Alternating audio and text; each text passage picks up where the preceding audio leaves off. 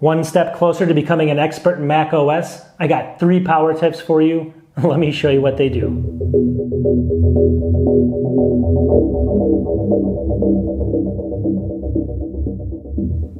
Welcome back to my channel. So what I want to do today is I want to go ahead and show people 3 different tips that are, really what I would call power user tips that are going to make you an expert in Mac OS. But these are 3 tips that are super useful, and I'm going to show you what they do, but trust me, stay tuned for the whole video because all 3 of these things you're probably going to want to use and use on maybe even like a weekly basis. So the very first tip I want to go ahead about, and these are tips that you will have no idea about unless you actually watch a video like this or you read something, because you can't really find them that easily. So number 1, if you have Wi-Fi problems, or let's say you're in a locked room like I am with a lot of cement walls, and you want to know how good your signal strength is or your Wi-Fi, and you want to know if there's a lot of interference on your Wi-Fi, it's actually built into Mac OS, but it's hard to find. So what you want to do, it's actually easy to find if you know what you're looking for, but it's only 1 click actually. So what you do is you go over to Mac OS over here, and you know the little Wi-Fi symbol in the upper right-hand corner? If you click on that right now while you're connected to Wi-Fi, it's going to give you your preferred network in there. You're going to see that. But what you want to do instead of clicking at it right out, you want to hold down the Option key first, so hold down Option, then click on that little Wi-Fi symbol up there, and it's going to then open up the window again, but it's going to have a whole wealth of information right below your preferred network. It's going to have your IP address in there, your router, your security type, what kind of security you're using, your BSSID, which is going to be kind of your identification number, that kind of stuff. I'm going to kind of black out here because I don't want people to see that. But the other stuff below that is going to be important. So number 1 is the channel. It's going to give you the channel that you're on.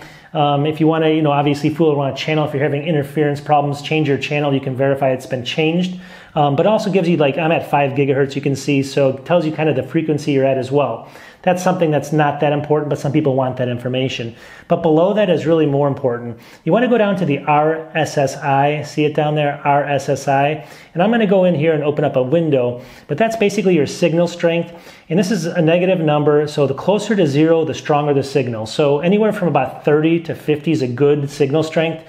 50 to about 85 or higher is, when you get 80, 85, 90, that's actually really bad signal strength. So more things and more objects that you have in your room between you and that router is going to maybe make that thing go negative higher. So negative 85 will be a really bad signal.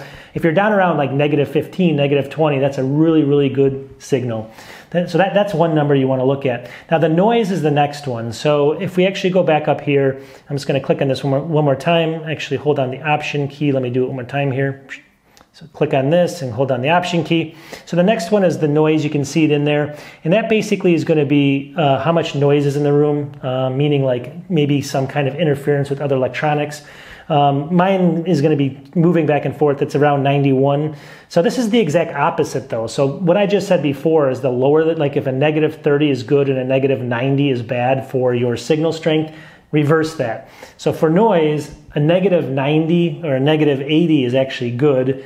And then a negative 20 or a negative 10 means there's a lot of noise. So background noise, we want less noise, so a lower negative number. So it's the exact opposite of what I just said. So if you have a negative 80, a negative 90, you have almost no noise in your room from your Wi-Fi. If you have a negative 20, you have a lot of noise. So that's kind of what you want to do there. So you want to go ahead and remove different objects, electronics, and try to get that level to get better for you. That's another key. The second thing that I wanted to show you here really quickly, and let me go ahead and just click on this one last time, is the last thing is called the TX rate.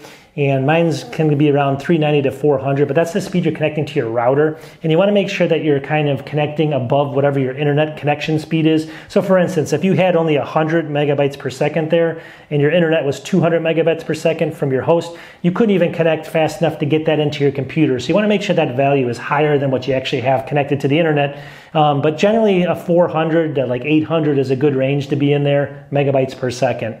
So I kind of just wanted to show you what these numbers were all about. And that's my first tip, number 1. All right, so tip number 2 is going to be a good one, so stay with me here. So whenever you guys do a screenshot, you know how to do that. You do Shift Command 4. It's going to bring open a little marker here, and you can go ahead and pick the region you want to take a screenshot of, let go, and it's going to take a screenshot. You'll see it down here, you click on it, and here's the screenshot. So it's going to save it over here on my desktop. Now, if I right click on this, you're going to see that it says Get Info here. You're going to see that this was saved as a PNG file. Most of the time it's saved as a PNG file, and those tend to be really big files. So you can notice here it's like about 1.1 what is it here, 1.2 megabytes for that little teeny, little square that I took there. So one thing you can do is if you don't want to have it always save as PNGs, you can change the format. You can save it as either a JPEG or a PDF, but there's a cool way to do it. So what you want to do is you want to click on the little magnifying glass and type in terminal and open up your terminal window. So I just did that here. So I have terminal open right here. Now what you want to do is you want to go ahead and there's a command you want to type in, and I'll zoom in on it, but I already have it actually in here. But basically it's going to be right there. It's defaults space write space com.apple.screencapture space type and then space PDF. So that PDF is the last part of is what you want to change. So basically, and if you watch me, I'll erase the last part, and I want to actually make that a JPG. See how I just changed that last part to JPG? Now I'm going to go ahead and click enter just like that. And now what happens is it just kind of does nothing, and you can go ahead and close terminal. But now watch this. Now if I do Shift Command 4, it's going to give me that little screen capture device. I'm going to go ahead and take the same thing there. I'm going to take a little screenshot of my desktop. So I'm going to go down here and take a look at this new one now. And if I go over here to the one I just took and I look at it and I hit Get Info, you'll notice now all my screen captures are saved as a JPEG, not a PNG, but a JPEG. See it right here? And then look at the size of it, 66 kilobytes. The other one was 1.2 megabytes. So it's a lot smaller. It's saving in a different format. A little bit more compressed format, but it's better for screen captures in a lot of cases. And there you go. So in order to change it back, you go back into terminal and you can make that change right back. All right, and the third tip is very similar, but very useful. So when you take a screen capture, like I just did over here, you're gonna see it says screenshot, and then it's got the date and everything. That's the name of the file, see it there? But let's say you're doing a project where every screen capture you want to actually save it with a different name. You don't want to have to go in and rename it. Well, there's a way to do that. So go ahead and open up terminal again over here, and just type in terminal, and it's gonna open up your terminal screen. So go ahead and do that. And now the command that you want this time, and I'm gonna go ahead and paste it in here. So the command is gonna be defaults space write space com.apple.screencapture space name space and then hello. Actually in a parenthesis. So basically you see where hello is here. What you wanna do is you wanna go in here and you can change that hello to anything you want. So I'm gonna name it Craig in there, and I'm going to then end the quotes there. So now I see instead of hello it says Craig. So if I go ahead and just click enter there, what you'll see happen now is if I take a screenshot, so I'm going to do Shift Command 4, I'm going to go ahead and take that screenshot just like that.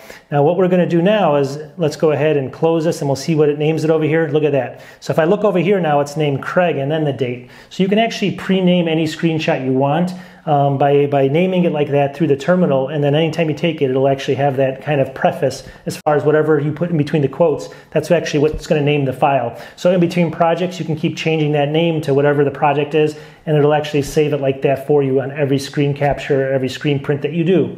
So that's a good idea, right? And you don't have to go back and change the name of it. Pretty good? You let me know. So let's wrap up the video. I just wanted to show people these three power tips, I guess. One thing I want to say too is if you're going to use terminal, definitely be very careful. Always back up your data before doing it. I'm not responsible if you screw something up. You got to do your own research and obviously just make sure you back things up. But terminal can be pretty messy if you mess things up. So don't go fooling around too much in there and just follow the way things are supposed to be. You'll be okay. Beyond that, that's about my only disclaimer I can put in here. So we'll talk to everybody soon. I hope everyone's doing good in the new year, and we'll talk to you maybe in a couple days. Peace.